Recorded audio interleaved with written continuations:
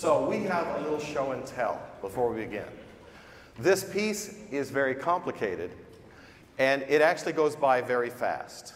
It's in 4 scenes, or 4 tableaux, as Stravinsky called it. It was designed to be danced, and it goes by in about 23 minutes, and there are no breaks between the tableaux, so they just go one right to the others. And also there are some customs that go with peasant weddings that Stravinsky uses, or the part of the text, which you may not understand otherwise. So, at the beginning, the first tableau, the first scene, would seem to be all about the bride's hair. And you may wonder, why does she keep talking about her hair? What's going on with all the stuff about the hair? Well, the tradition in peasant Russia was that the maiden bride, the unmarried girls, wore their hair in a single braid. And when it was time to be married, all of a sudden, the braid was cut and plaited in 2. And that was a symbol of lots of things. It was a symbol that she was to be married. But another side of this that is important in understanding why the bride wails and cries so much about this braid being cut in 2 is that also these were all arranged marriages. And normally it was an arranged marriage with somebody from a different town, which may be quite a ways away.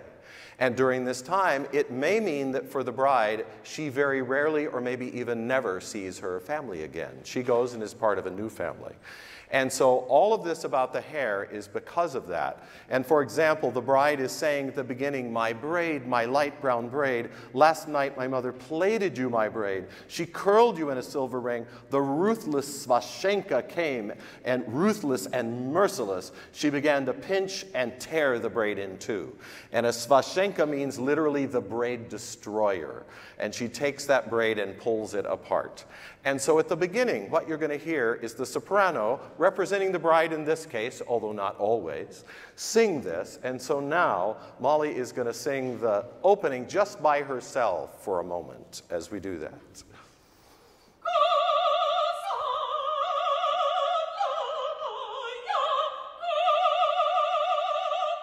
And then, this is of course what Stravinsky does with the pianos and the percussion and the soprano. Ready?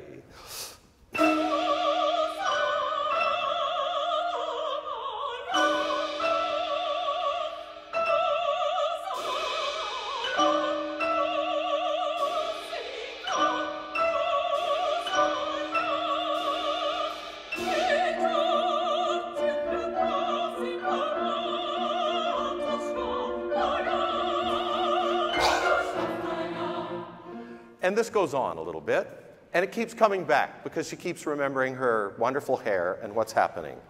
These lovely ladies over here are the unmarried friends of the bride. They're the bridesmaids, so to speak, if we're thinking of that. And they are here in part to comfort the bride. And so following this opening section, they come in and they sing with kind of a little chant-like line where they're telling her to be calm, that we'll comb your hair, we'll do everything nicely for you. And so at rehearsal 2, let's call an audible and actually do it with just the pianos and the singers from the very beginning. So we'll do it only one time with pianos and singers. There's that F sharp. And...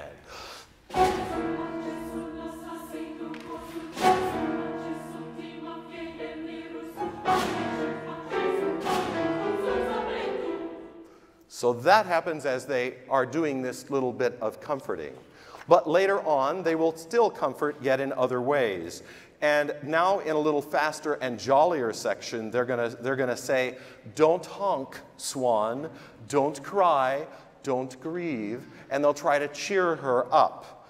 So this is the ladies alone first on the next section. Ready.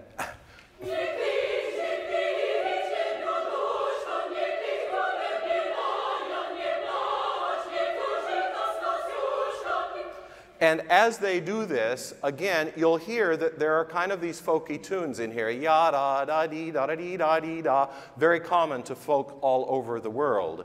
And Stravinsky uses some of these tunes, but he also uses these as cells. You'll hear that later on. He uses them kind of as melodic cells, which he develops in various ways. But now how it sounds with the pianos. And ready.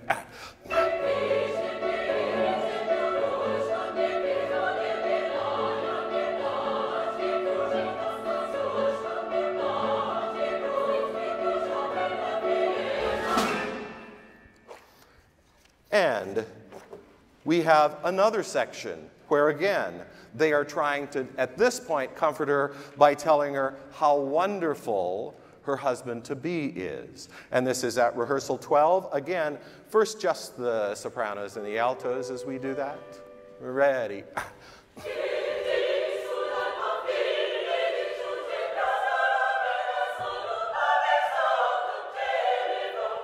And as they sing this, again, Stravinsky does these wonderful things with the piano that take what sounds like a perfectly wonderful little folky kind of line, and now we have everybody, pianos and percussion. And ready, and...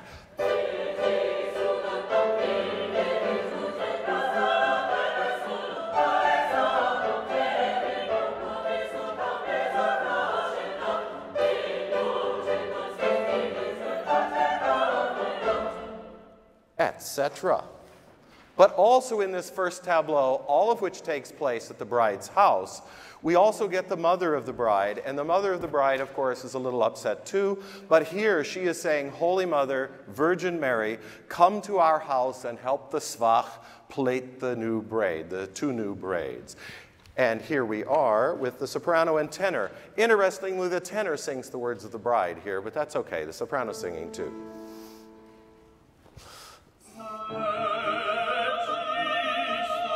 Good. With pianos, yes, and percussion.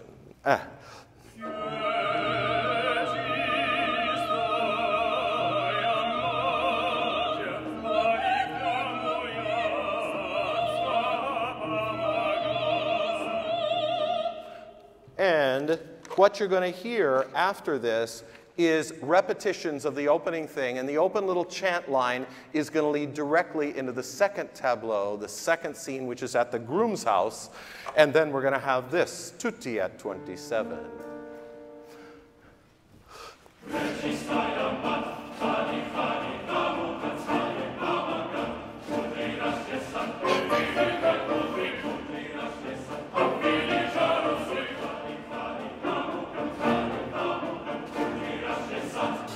And as they're singing this, they are now, again, imploring, Holy Mary, Mother of God, please come and be with us as we are doing this. Everything that happens in these weddings, and also everything that Stravinsky pays attention to in his libretto, recognizes the importance of the Orthodox Church, and so you're going to hear these continual pleadings at this time. So, next we have the spot where it's now the groom's parents who are moaning a little bit and talking about chvetis. And interestingly, they talk about his curls and how his curls are going to be combed and oiled with these precious oils that we've gone to a special place to buy for that.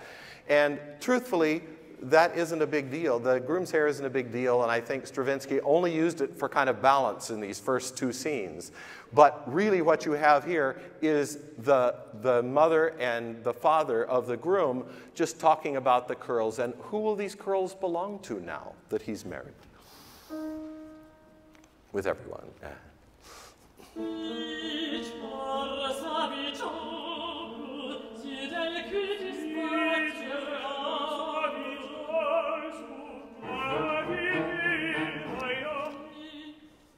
And then we come to a place where all of a sudden in the middle, the groom is talking about all of the Holy Mary, Mother of God, come and help us again. Come and make our marriage wonderful, bless our marriage. And in this case, the bass soloist who represents the groom at this time is singing those words, but with the basses of the choir singing with him. And then the women will interrupt at this point.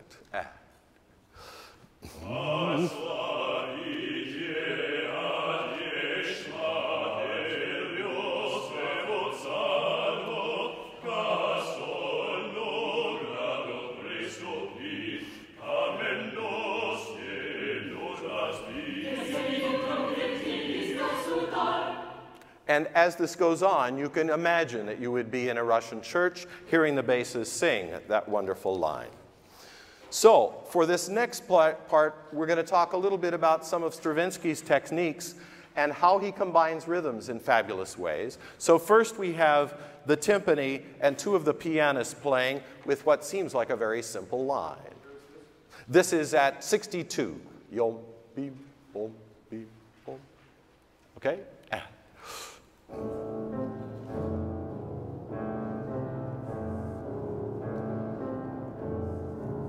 And they do this simple little ostinato, the simple figure that goes on. All the pianos and percussion at this point, please, at 62.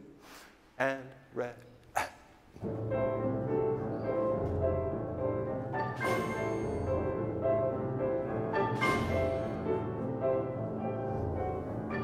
And as they play this, this keeps going. But on top of that, he places other rhythms. So first we have the men and the women of the chorus, and we'll take them alone right now.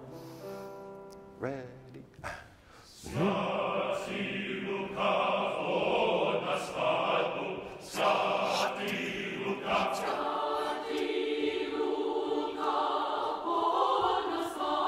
And what they're asking at this time is, St. Luke, please come and bless this wedding. St. Luke, please come and give us all of your gifts as we do that. But this is a long section that now builds up to the third tableau where they're going to head off to the wedding. And so this is already starting. They're saying, Pot na svadbu, which is come to the wedding, come to the wedding, come to the wedding. 3 before 62, tutti.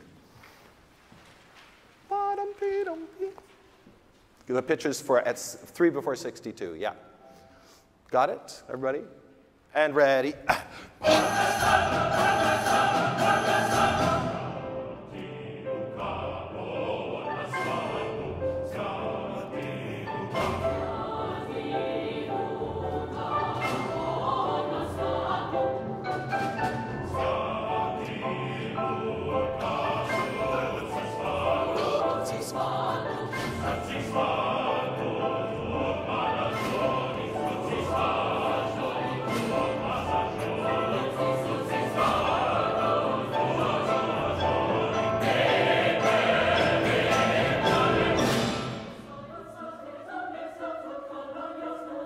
And that's the beginning of suddenly the third tableau as we get again, ya da da da dee ba da dee da, that familiar theme from before.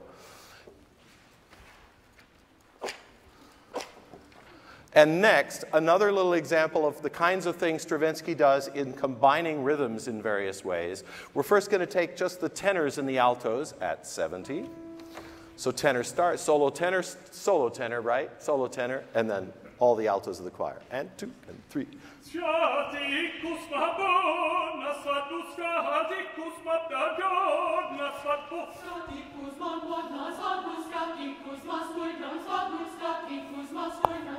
And so they're going on like that, but there are other things happening. The basses of the choir. Ready? They're singing this against that.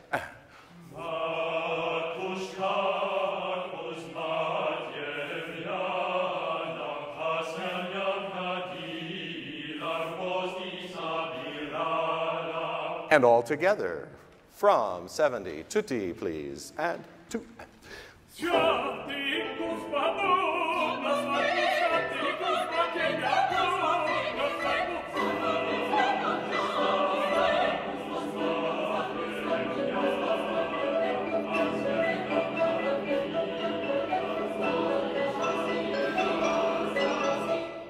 And as we get near the end of this tableau, when we're about to be going to the actual wedding, the mothers of both bride and groom have a little lament themselves. And it is tradition in Russian peasant weddings that the mothers are not allowed to attend. So they are busy by themselves while everyone else goes off to the wedding. With everyone at 82. Ready?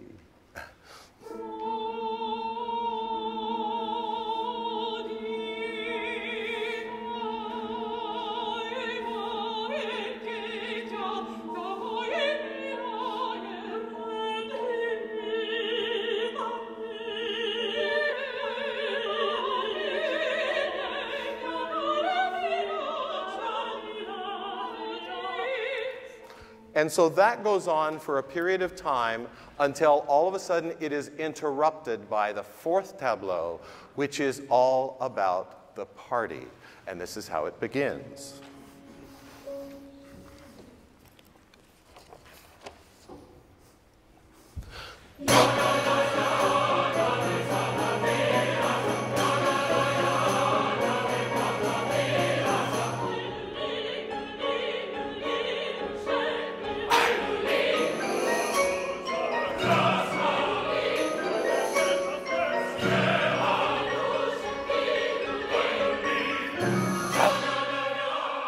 and that's what you will recognize suddenly that the fourth tableau is here, and the party is about to begin.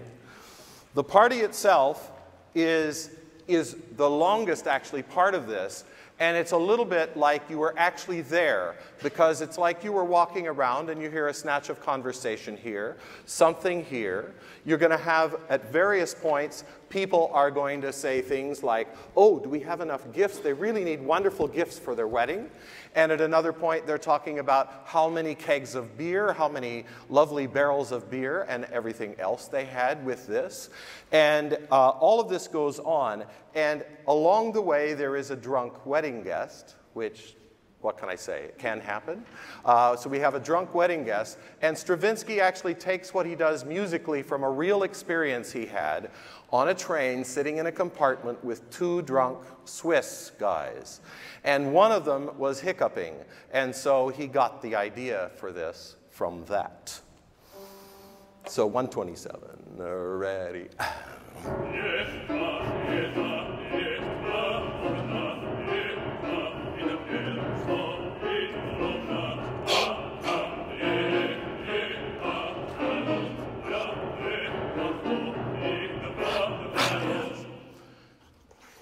And this all goes on for a while. There's a lot of things in the wedding party, but it ends very beautifully as the groom, what actually happens is that they send a previously selected married couple off to warm up the marriage bed.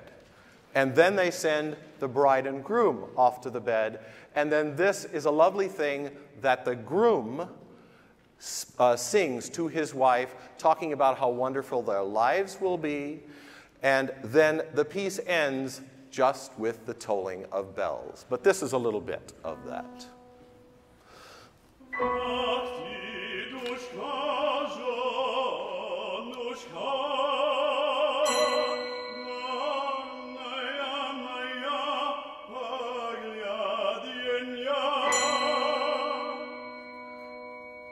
So our hope in presenting this to you is that as things go by, your ears will recognize some of these little things as they happen, as this piece goes by quickly.